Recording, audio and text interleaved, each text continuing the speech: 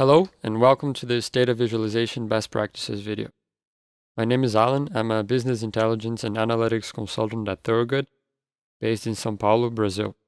Today I'm going to talk a little bit about Thorogood and what we do, then give some context and explain the basic theory behind data visualization, and then finally get into some tips and best practices that you can use to create better visualizations in your dashboards and reports. So Thorogood is a consulting firm specialized in BI and analytics. We're a global company with offices in the UK, the US, Brazil, India, and Singapore. And we help our customers define and implement their BI analytics and data strategies. We design and deliver end-to-end solutions all the way from data sourcing, data transformation, to data visualization, and more advanced analytics. We also offer services like data as a service, user training and empowerment, and maintenance and support of applications. As a company, we have a very strong focus on business understanding in order to ensure that every project brings real value to the business of our customers. And to do so, it's really important to bring these three things together: analytics, technology, and focus on the business. In terms of technology, we are independent and can offer services across a range of different technologies and platforms. We have partnerships with a lot of the key players in the BI and analytics space, like Microsoft, AWS, Databricks, and Tableau. And this independence is important because it means we're able to advise and implement solutions leveraging technology that best fits the needs of our client. Okay, let's get started. The definition of data visualization can be as simple as the visual representation of data, meaning we can use a lot of visual elements, not just text and numbers, to communicate to someone, a reader or a user, what the data is showing. Data visualization has been around for a long time and it has different applications. The most common, I'd say, is in journalism. We see charts and shapes showing data everywhere in magazines, TV, infographics on the web.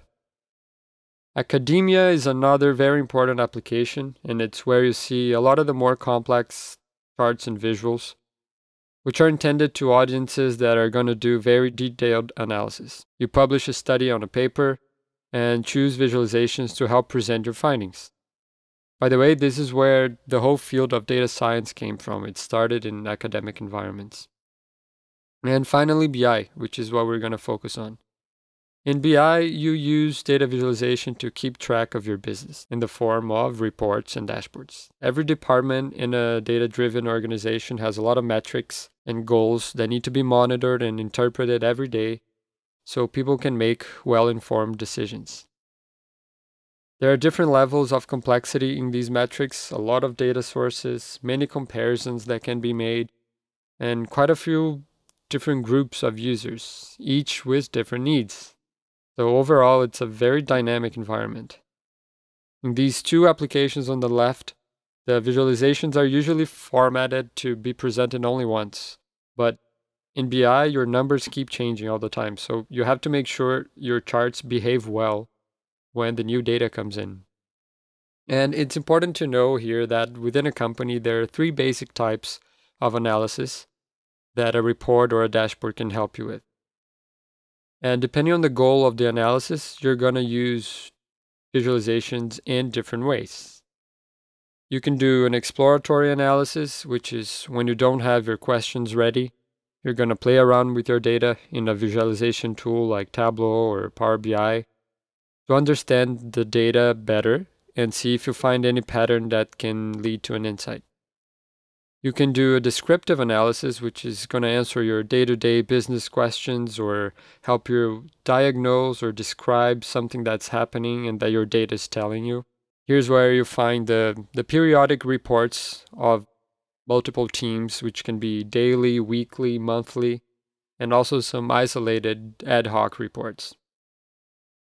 Finally, you can use also visualization to help you explain something. After you've analyzed and interpreted your data, you can create visualizations to help you tell a story, add comments, and prove a point.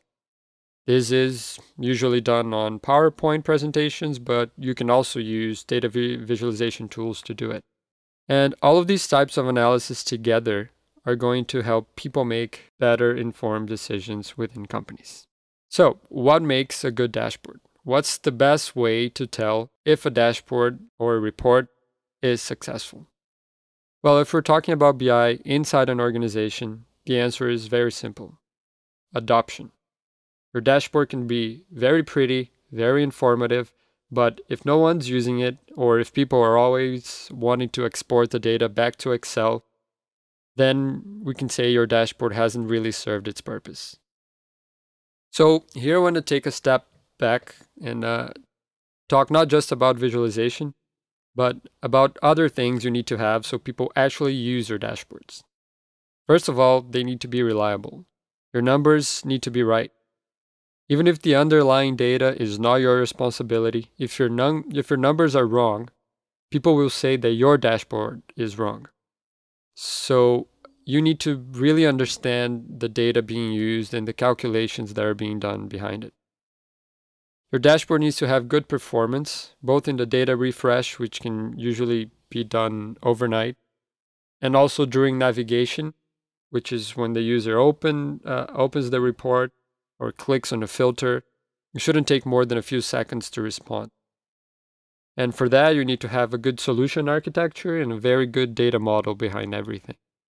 The communication needs to be clear, and here's where a good use of visualizations come in, and we're going to get into more details. Usability or user experience. This means things being well organized, a nice navigation flow between pages, interactions between charts, etc. And to achieve that, you need to understand each user. The same data set can generate different dashboards for different users. Executives, for example, need to see very high-level data, usually don't want to spend much time clicking around to get to their answers, while analysts generally go into a lot more detail. But overall, in order for a dashboard or report to be adopted, the information it gives needs to have business value. So you, as the report maker, always need to understand the business objectives. And if they change, the report needs to change as well. So how does it work? Well, first you need to think, why do we use charts, diagrams, shapes, and colors? It's because our brains are much faster at processing visual information than just plain text. And all of the tips I'm going to give here are based on that. When you create something, you have to think, how are people's brains going to react to what I'm showing here? So here's a little exercise. I invite you to pause this video right now and count how many times the number 5 appear here on the screen. Is it 5? 6? Easy to find? Now I'm going to make a small change, and you tell me if it makes it any easier. It does, right? So what did I do here? I changed a couple of visual elements, in this case, the width of the font, making it bold, and the color. And that made your brain find the number much faster. So these are some of the visual elements that your brain will use to differentiate data points from each other. We have length, width, orientation, size, shape, enclosure, or having something around a few of the data points, the position, which is what you see in the axis of a line chart or a scatter plot, for example, grouping, and color, which you can break down further into things like hue, saturation, brightness, amount of red, green, and blue, etc. And using those elements, I can guide your eyes to look at where I want you to look. So for a big sales KPI that you're going to see every day, what's more important, the number or the title? The number, because the title you're going to memorize eventually, so highlight the number. This is another example. Look at these 4 data sets. They all have the same mean and standard deviation of both x and y. So if you look at them, it's really hard to tell how different they are. But when you put these data sets in plots, you can see that the data has a very different pattern in each of them. So this is just to highlight the importance of charts. Surprisingly, a lot of people still have trouble trusting charts and still insist on having a lot of tables in their reports. Maybe the reason is that they've always been given really poor charts, or it's just a cultural adaptation that needs to happen. In any case, if that's a problem in your organization, it's definitely something we can help with. All right, so let's apply these principles and get into some tips and best practices of data visualization. One important thing to understand is the function of axes and labels. They both exist to give a number value to data points of different sizes. In this case, we're using bar charts. The point is, if they both serve the same purpose, you only need one of them. So in the chart on the right, we've made a few improvements. 1, we've removed the x-axis because we're keeping the labels instead. 2, we've simplified the labels by dividing them by 1,000,000 and putting an M next to them. This makes it clear since those dollars at the end may not matter that much when we're looking at data that's so aggregated. 3, we've removed the title of both axes. The x-axis, number of users, is already indicated in the title, total users in 2019. And in the y-axis, if you look at the values, they're obviously names of countries. If you work looking at a chart by country every day, you don't need to be reminded that those are countries. This saves a lot of space in your screen. And remember, having enough white space is just as important as having information there, so it helps your brain look at what really matters. So speaking of saving space on your screen, here's something else you can do. On the left here, we have the y-axis repeating the euro values in the scale 11 times. You have the currency symbol, a dot, 3 zeros, a comma, plus 2 zeros at the end for each value. In the chart on the right, we've changed the title so it says that the values are in thousands of euros, stating that only once, and then making the numbers on the axis a lot simpler, just going from 0 to 10. This also saves a lot of space and makes it easier to read. Another best practice is around the use of color. We often find ourselves adding a lot of color to our visualizations, trying to make it look nicer, maybe not as bland. But if you think about the visual elements, in this bar chart at least, you can see that the product categories are already distinguished by position. You have one bar for each category, so why would you need to differentiate them again by giving each of them a different color? If I see that, I go looking for a legend, thinking that each color means something different, but that's not the case here. So here, sticking to just one color is a better idea, unless you're using that color association in other places throughout the dashboard. This example is to help us think about the right type of chart to use. We could talk about many different chart types here, but I'm going to stick to just a few today because the general principle is the same, which is to think about how your brain is going to tend to perceive the information. So in this line chart on the left, the tendency is to read from left to right. This gives an idea of movement, as if the data categories were changing in this direction. But that's not the case, and that's why a bar chart is better. Keep the use of line charts for when there's a logical sequence in the data, like something changing over time. Another example about chart types. In data visualization, there's something called the case against pie charts. Pie charts have been very common in the past, even those weird 3D ones, but now they're not used as much. There's nothing wrong with them, but you have to use them very carefully, and here's why. If you look at this chart on the left, in order to see what's the category corresponding to each slice, you need to do quite a lot of movement with your eyes. So green slice, legend, okay, consumer. Next one, corporate, and so on. It's quite a zigzag. Also, which one is bigger, the green one or the gray one? It's hard to tell. And you have to look at the labels and then compare the numbers. That's with only 4 slices. Imagine if you have 10 or 15. So making some changes, on the right side, we have the same data, but as a bar chart. It doesn't look as colorful, but it's a lot easier to read. You can rank the bars by value. You can see the amounts using the labels. And you can add an average line if you want. In this case, it's obviously 25% because it's 4 slices. But you can see that the top category accounts for between 30 and 40% of the sales. And your eyes don't need to move as much to make sense of this data. One last thing about the use of color.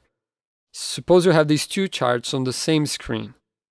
Can you tell if the sales on the left belong just to Brazil or to the whole company?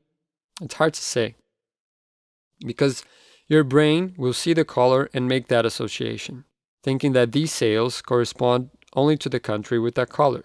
But that's not very clear here, so be careful not to use the same color in different places unless they actually mean the same thing. This tip is about the positioning of your visuals. At least in the Western Hemisphere, our brains tend to look at things following this order. You start on the top left corner and do a Z shape until you get to the bottom right corner. So when building a business dashboard, keep that in mind. You can place your most important, quickest to read macro level visual on the top left, and your most detailed visual, a table for example, on the bottom right. If your user sees the first visual and it looks okay as expected, they can move on to the following page. If not, they can look at the other ones to understand what's happening. And here's the most important tip, I think, which is to break down and prioritize. And I'm going to show a couple of examples of this. So here we have a line chart showing the variance between your actuals and your budget over 12 weeks. You have 3 metrics, that is 3 numbers that your eye can spot for each week. The actuals, the budget, and the variance, which is the difference or distance between them. And you have 1 attribute, which is the week or time. With those metrics and attributes, you can create charts to picture 4 things: the budget over time, the actuals over time, the variance over time in absolute terms, in this case euros, and also the variance over time in percentage terms, meaning what's the percentage difference between actuals and budget at each week. By creating a chart like this one, which of these 4 points is being communicated? Well, technically all of them. You have 1 line for the budget, 1 line for the actual. You can see the trend in each one. You can kind of see the distance between them at each week. And you can also look at the y-axis to see how much that means in euros. But none of that gives you a quick reading. It takes a bit of time to grasp what's going on. And in some data points, like between weeks 3 and 6, it becomes a bit confusing. So this is where you have to prioritize. What do you want to show? What do you want to communicate and highlight? So suppose you've done that exercise and figured out that the most important thing to show to the user here is the variance between budget and actuals over time in percentage terms. Then you can modify the chart, and you will need some changes in the calculations behind it in this case, and only display the variance. You fix the target in a straight reference line and only show the variance in percentage terms. Much simpler to read. You can see the ups and downs very clearly, ranging from -40% to +40%. If you go back to the previous chart and try to see those ups and downs, you see that it's pretty hard to grasp that, but in this one it's very easy. And here's our final example, on the same tip of breaking down and prioritizing. This is called a stacked column chart. You have the sum of units sold over 6 months by brand. In other words, you have 2 metrics that you can see, the number of units sold and also the share of each brand inside each bar or each month. The attributes are then brand and month. So what can you try to show here? The total units sold over time, represented by the size of each total bar, and you can see an upward trend. The number of units sold over time in each brand. So you can figure that out by looking at the size of the slice in each bar and then looking at the y-axis to see how much that is. The brand share over time by looking at how the proportion of each slice of the bars changes over time. And the total brand share, which is kind of the average of the biggest slice in each month. Anyway, so this is a very rich chart. There's a lot of information you can get from it. But again, none of this information is very clear. It takes time to interpret it. Nothing jumps out.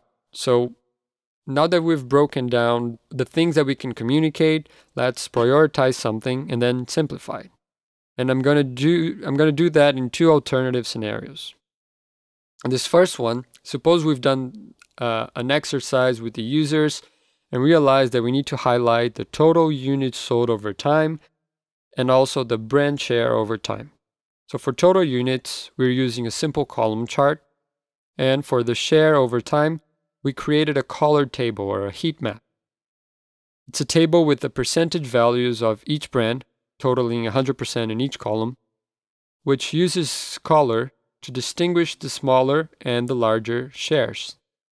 With that, you can easily see that brand C has the most dominant share overall. You can see that brand D has a dip in months 2 and 3, which can be analyzed further, and a few other isolated highlights. Coming from that same stacked column chart, this is another way of presenting it after prioritizing what to display. Here we chose to show the trend of units sold over time by each individual brand, and the total brand share considering the whole 6-month period. So we created some simple area charts where you can quickly see the trends and variations, and also added a total percentage share of the 6 months on the right side. What calls my attention first is that brand C has the highest overall sales. Also, there's that big dip in brand D for months 2 and 3. And then by looking at the numbers on the right, you get a sense of the distribution of each brand over the whole period. So to summarize what we've seen, typically good visualizations in business intelligence and analytics systems have these following characteristics. They're simple and provide an efficient interpretation of the visuals, which can help the users to understand what's happening and make decisions quicker. They're clean with little repetition, enough white space, and a screen that's not cluttered with information. They employ a wise use of each visual element like chart types, color, and text.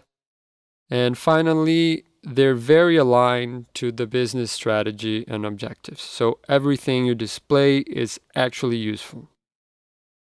Well, thank you, and I hope you enjoyed the content and examples that I brought here today. And feel free to get in touch if you have any questions or want to discuss this topic further.